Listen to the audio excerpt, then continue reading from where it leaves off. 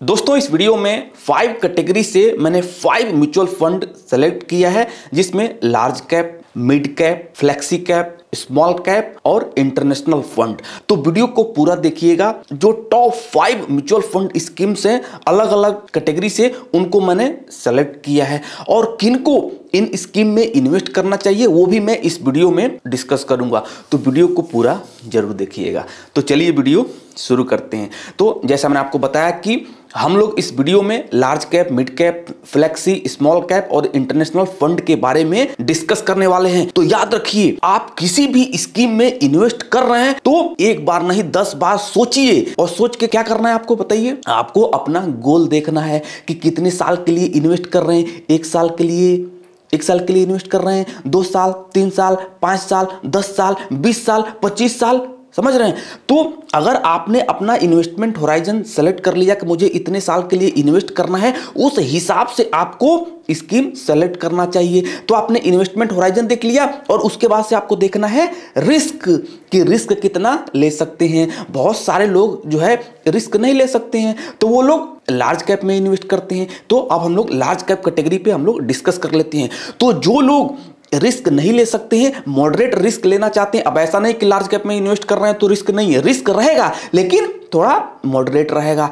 तो अगर आप लार्ज कैप कैटेगरी में इन्वेस्ट करना चाहते हैं तो आप HDFC सेंसेक्स का जो इंडेक्स प्लान है उसमें इन्वेस्ट करके चल सकते हैं, या निपॉन इंडिया लार्ज कैप का जो फंड है उसमें इन्वेस्ट करके चल सकते हैं। देखिए, अगर आप लार्ज कैप कैटेगरी में इन्वेस्ट करना चाहते हैं और आपका इन्वेस्टमेंट होराइजन 10 साल 15 साल है तो आप HDFC इंडेक्स में इन्वेस्ट कर सकते हैं। लेकिन आप ये सोच रहे हैं कि नहीं, मैं 3 साल 5 साल के लिए इन्वेस्ट कर रहा हूं, तो आपको निपॉन इंडिया लार्ज कैप में इन्वेस्ट करना चाहिए। बहुत सारे लोग बोलते हैं कि HDFC सेंसेक्स में इन्वेस्ट करिए क्योंकि इसमें एक्सपेंस रेशियो कम है। कितना है? 0.20। वहीं पे अगर हम Nippon India large cap fund का एक्सपेंस रेशियो देखें 0.82 है।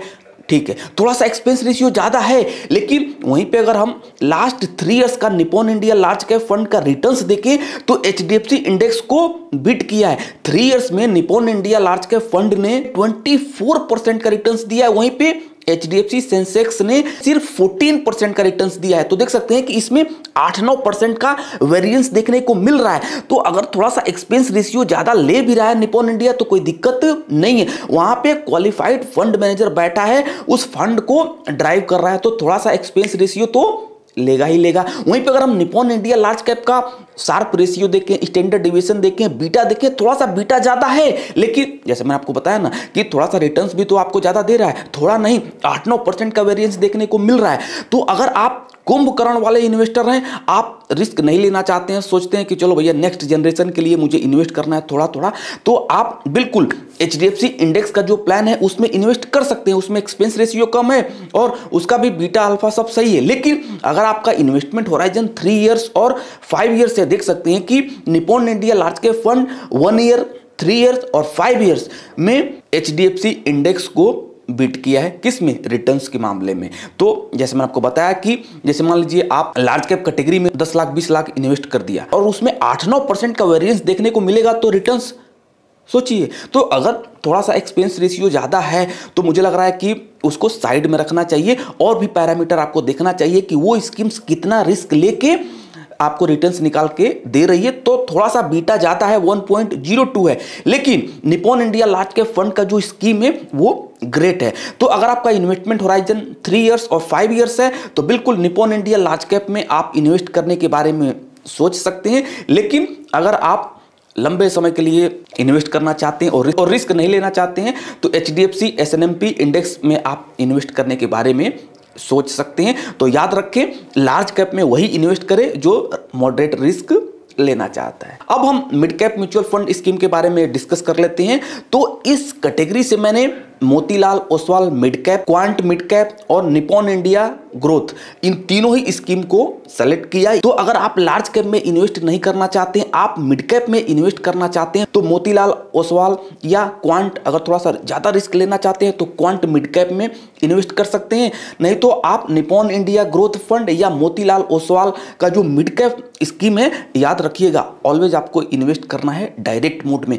तो इन तीनों ही फंड का बेहतरीन रिटर्न से लास्ट 1 ईयर, 3 ईयर्स और 5 ईयर्स का, और इनका एवम भी अभी ज़्यादा नहीं है, तो एवम भी एक्सेलेंट है। वहीं पे अगर हम शार्प रेशियो देखें, स्टैंडर्ड डेविएशन, बीटा, अल्फा, तो इन तीनों ही फंड का ग्रेट है। वहीं पे अगर हम इन तीनों ही स्कीम का टॉप 5 होल्डिंग देखें, टॉप 3 सेक्टर देखें, तो वो भी ब्रिलियंट है।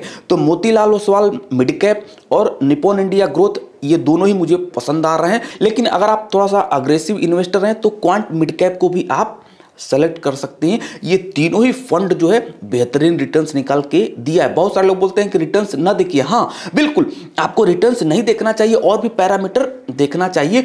तो इन तीनों ही फंड का स्टैंडर्ड डेविएशन, अल्फा, बीटा, जैसा मैंने आपको बताया कि ग्रेट है, कम रिस्क लेके आपको अच्छा रिटर्न्स निकाल के दे रहे हैं। इन तीनों ही फंड का अल्फा जो है एक्सेलेंट है। अगर हम एक्सपेंस रेशियो देखें तो इन तीनों में सबसे कम मोतीलाल मिड कैप का है 0.66%।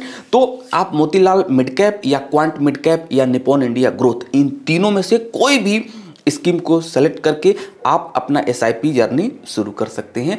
अब हम देखते हैं फ्लेक्सी कैप। जो लोग फ्लेक्सी कैप कैटेगरी में इन्वेस्ट करना चाहते हैं वो लोग पारंपरिक फ्लेक्सी कैप में इन्वेस्ट करने के बारे में सोच सकते हैं। ये फंड एक्सेलेंट है क्योंकि इस फंड का जो पोर्टफोलियो है वो मुझे एक्सेलेंट लगती है, क्योंकि इन लोगों ने कुछ पैसा ओवरसीज स्टॉक्स में भी इन्वेस्ट किया है और डोमेस्टिक में तो करा ही करा है। लेकिन इस फंड में एक नेगेटिव ये है कि इसमें एग्जिट लोड ज़्यादा है, 2% है। तो एक साल के अंदर अगर इस फंड से आप एग्जिट करते हैं तो 2% पेनल्टी लगेगी। तो जैसे मान लीजिए अगर आपने एक साल के अंदर 10 लाख या 15-20 लाख रुपया इन्वेस्ट कर दिया और एग्जिट करेंगे तो 2% की पेनल्टी लगेगी। तो याद रखिएगा, अगर आप इस स्कीम में इन्वेस्ट कर रहे हैं तो आपका इन्वेस्टमेंट होराइजन थोड़ा सा लंबा होना चाहिए। ऐसा नहीं कि एक साल के अंदर एग्जिट करेंगे तो आपका यहाँ पे 2% पेनल्टी लग जाएगी। तो एक्सपेंस रेशियो एक्सेलेंट है, रिटर्न्स बेहतरीन। इनके जो ठक्कर जी जो ड्राइवर हैं, पोर्टफोलियो मैनेजर, इस फंड को अच्छे से ड्राइव कर रहे हैं। जिस तरह से मार्केट में वोलेटिलिटी रहती है उस हिसाब से इस फंड को हैज भी करते हैं। तो पारंपरिक फ्लेक्सी कैप का अभी जहाँ पे एवम है, एवम भी एक्सेप्टेबल है, इन्वेस्ट करा जा सकता है। लेकिन अगर आपका मान लीजिए 10 साल 15 साल का इन्वेस्टमेंट होराइजन है तो आपको बीच बीच में अपना पोर्टफोलियो रिव्यू भी करते रहना है। अभी देख सकते हैं कि मार्केट अपने ऑल टाइम हाई पे है, तो बहुत सारे लोग बोल रहे हैं कि एसआईपी करें या नहीं करें। तो याद रखें, एसआईपी करना है तो आप एसआईपी कर सकते हैं, लेकिन लमसम करने के लिए आपको वेट करना चाहिए। जब भी मार्केट एक्सपेंसिव हो जाए तो आपको लमसम करने से बचना चाहिए, नहीं तो फिर आप बेहतरीन रिटर्न्स नहीं बना पाएंगे। तो एसआईपी करना है तो एसआईपी कर सकते हैं, लेकिन मैं आपको यही बोलूंगा कि पैसे बचा के रखिएगा। आने वाले दिनों में इवेंट है तो मार्केट में मौका मिलेगा तो आप बीच बीच में लमसम भी कर दीजिएगा। अगर आप किसी फंड में बीच में लमसम कर देंगे तो आपको बेहतरीन रिटर्न्स मिलने की पॉसिबिलिटी बढ़ जाती है। तो आप स्मार्ट इन्वेस्टर बनिए। तो अगर आप फ्लेक्सी कैप कैटेगरी में इन्वेस्ट करना चाहते हैं तो पारंपरिक फ्लेक्सी कैप में इन्वेस्ट करने के बारे में सोच सकती हैं। यही फंड मुझे इस कैटेगरी से पसंद आता है क्योंकि इस फंड ने लगातार बेहतरीन रिटर्न्स निकाल के दिया है। और आप लोगों से रिक्वेस्ट है कि इस वीडियो को लाइक जरूर कर दीजिएगा। अब हम स्मॉल कैप कैटेगरी में बेस्ट म्यूचुअल फंड देख लेते हैं।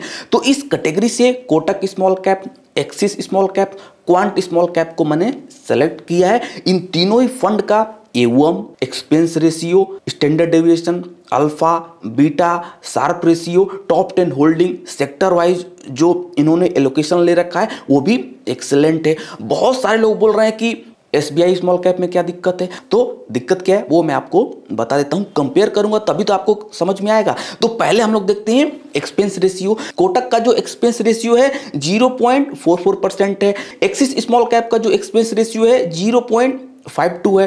क्वांट स्मॉल कैप का जो एक्सपेंस रेशियो है 0.77% है। और एसबीआई स्मॉल कैप फंड का एक्सपेंस रेशियो है 0.69। तो देख सकते हैं कि एक्सपेंस रेशियो भी ज्यादा है। तो स्टैंडर्ड डेविएशन गुड है, बीटा गुड है। लेकिन वहीं पे अगर हम अल्फा देखें, एक्सिस स्मॉल कैप का अल्फा जो है 7.11 है और एसबीआई स्मॉल कैप का जो अल्फा वैल्यू है 4.11 है। तो देख सकते हैं कि अल्फा भी कम है, बीटा चलो एक्सेप्टेबल है वोलेटिलिटी के मामले में, स्टैंडर्ड डेविएशन भी अच्छा है। लेकिन इन तीनों ही फंड का भी स्टैंडर्ड डेविएशन, बीटा और अल्फा एक्सेलेंट है। तो कितना रिस्क लेके आप कितना रिटर्न्स निकाल के दे रहे हो। तो एक बार मैं आपको रिटर्न्स दिखा देता हूं, उसके बाद आपको समझ में आ जाएगा। तो उसके लिए आपको लास्ट 1, 3 और 5 इयर्स का रिटर्न्स देखना पड़ेगा। तो देख सकते हैं कि 1 इयर्स में कोटक ने 39% का रिटर्न्स दिया है, स्मॉल कैप ने 38 का, क्वांट स्मॉल कैप ने 53 का और एसबीआई स्मॉल कैप ने सिर्फ 30% का रिटर्न्स दिया है। तो देख सकते हो कि लास्ट 1 ईयर में इन तीनों ही फंड को इसने बीट नहीं करा है। 3 इयर्स का देखें तो 3 इयर्स में कोटक स्मॉल कैप ने 30% का रिटर्न्स दिया, एक्सिस ने भी 30% का रिटर्न्स दिया है, क्वांट स्मॉल कैप ने 46% का रिटर्न्स दिया है और एसबीआई स्मॉल कैप ने 26% का रिटर्न्स दिया है। तो देख सकते हैं कि यहां भी 4-5% कम रिटर्न्स दिया है 3 इयर्स में। वहीं पे अगर हम 5 ईयर का रिटर्न्स देखें तो कोटक स्मॉल कैप ने 28% का रिटर्न्स दिया है, एक्सिस स्मॉल कैप ने 28% का रिटर्न्स दिया है, क्वांट स्मॉल कैप फंड ने 35% का रिटर्न्स दिया है और एसबीआई स्मॉल कैप फंड ने 25% का रिटर्न्स दिया है। तो देख सकते हैं कि लास्ट 1, 3 और 5 ईयर्स में आपको रिटर्न्स भी निकाल के नहीं दे रहा है, एक्सपेंस रेशियो भी ज्यादा है, अल्फा वैल्यू भी कम है। तो एसबीआई स्मॉल कैप में क्यों इन्वेस्ट करूं? बेटर है कि आप एक्सिस स्मॉल कैप में निवेश करिए, वो आपके लिए सही रहेगा क्योंकि एक्सिस स्मॉल कैप फंड का एक्सपेंस रेशियो भी कम है, एओएम भी सही है और अल्फा वैल्यू भी ज्यादा है 7.1। तो आपको किसी भी फंड में आप इन्वेस्ट कर रहे हैं तो ये आपको जरूर देखना है कि जो ड्राइवर है कितना रिस्क लेके आपको पैसा बना के दे रहा है, कितना आपको रिटर्न्स निकाल के दे रहा है। तो एक्सिस स्मॉल कैप मुझे पसंद है, axis small cap fund, Kotak small cap fund और थोड़ा सा आप अग्रेसिव इन्वेस्टर हैं और आप यंग हैं तो क्वांट स्मॉल कैप में भी इन्वेस्ट करने के बारे में सोच सकते हैं। क्वांट स्मॉल कैप फंड भी बेहतरीन रिटर्न्स निकाल के देता है। याद रखिएगा कि इस कैटेगरी में रिस्क है, तो जो लोग रिस्क लेना चाहते हैं वही लोग स्मॉल कैप में इन्वेस्ट करें। तीसरा अब हम देखते हैं इंटरनेशनल फंड। तो बहुत सारे लोग क्या करते हैं, कितना एसआईपी करना है सर? 2000। अब 2000 एसआईपी करना है, जाके इंटरनेशनल फंड में एसआईपी करते हैं, तो ये गलत अप्रोच है। अगर आपका एसआईपी का अमाउंट कम है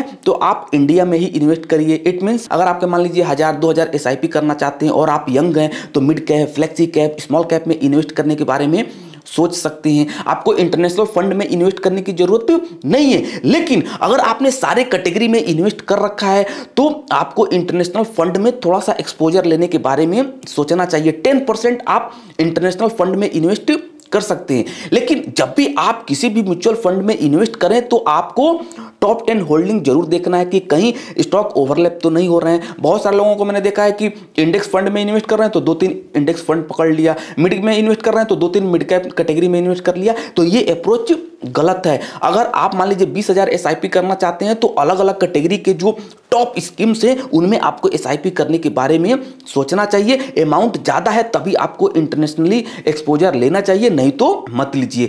तो सिर्फ म्यूचुअल फंड की जो पोर्टफोलियो है उसको डाइवर्सिफाई करने के लिए आपको इंटरनेशनल फंड में इन्वेस्ट करना चाहिए। तो अगर आप 5-10% एलोकेशन लेना चाहते हैं तो मेरे एसेट एनवाईएस फैंग का जो ईटीएफ है उसमें आप इन्वेस्ट करने के बारे में सोच सकते हैं। देखिए बहुत सारे लोग देख रहा हूं कि इस ईटीएफ का लास्ट 1 ईयर का रिटर्न्स देख के एक्साइटमेंट में आ रहे हैं, तो एक्साइटमेंट में नहीं आना है। आपको सिर्फ ये याद रखना है कि हम इस ईटीएफ में इसलिए इन्वेस्ट कर रहे हैं ताकि हमारी पोर्टफोलियो डाइवर्सिफाइड हो जाए। लास्ट 1 ईयर में देख सकते हैं कि उस फंड ने मेरे एसेट फैंग का जो ईटीएफ है, जो टॉप 10 स्टॉक हैं, उन लोगों ने लास्ट 1 ईयर में बेहतरीन रिटर्न्स निकाल के दिया है, इसीलिए इस फंड में आपको बेहतरीन रिटर्न्स मिल रहा है। तो ये स्कीम अभी ज्यादा पुरानी नहीं हुई है, 6 मई 2021 को लॉन्च करा है। तो पोर्टफोलियो डाइवर्सिफाई करने के लिए आप मेरे एसेट या मोतीलाल ओसवाल नेस्डेक 100 का जो ईटीएफ है उसमें आप एक्सपोजर ले सकते हैं। लेकिन मैं आपको यही बोलूंगा कि अगर आपका एसआईपी का अमाउंट कम है तो आप इंटरनेशनल फंड को अवॉइड भी कर सकते हैं। तो ये रहे टॉप 5 म्यूचुअल फंड। आशा करता हूं ये वीडियो आपको पसंद आई होगी। वीडियो पसंद आई तो वीडियो को लाइक जरूर करिएगा और हाँ, कुछ भी अगर आपको डाउट है म्यूचुअल फंड से रिलेटेड तो आप लोग कमेंट जरूर करिएगा, उस पर मैं डेडिकेटेड वीडियो बना दूंगा आप लोगों के लिए। और हाँ, आप डायरेक्टली इंडिविजुअल स्टॉक में इन्वेस्ट करना चाहते हैं तो उसके लिए चाहिए डीमेट और ट्रेडिंग अकाउंट। तो आप अपना फ्री में डीमेट और ट्रेडिंग अकाउंट ओपन कर सकते हैं, लिंक आपको डिस्क्रिप्शन बॉक्स में मिल जाएगा। जाके अपना डीमेट और ट्रेडिंग अकाउंट ओपन कर लीजिए। उसके बाद आप डायरेक्ट अगर आपको इंडिविजुअल स्टॉक में भी इन्वेस्ट करना है तो कर सकते हैं, लेकिन उसके लिए चाहिए डीमेट अकाउंट। तो डीमेट अकाउंट ओपन करना है तो आपको लिंक डिस्क्रिप्शन बॉक्स में मिल जाएगा। जाते जाते मैं आप लोगों से यही रिक्वेस्ट करूंगा कि इस वीडियो को लाइक जरूर कर दीजिएगा। इस चैनल पे पहली बार विजिट कर रहे हैं तो चैनल को सब्सक्राइब भी करना मत भूलिएगा। तो मिलते हैं किसी दूसरे वीडियो में। Thank you.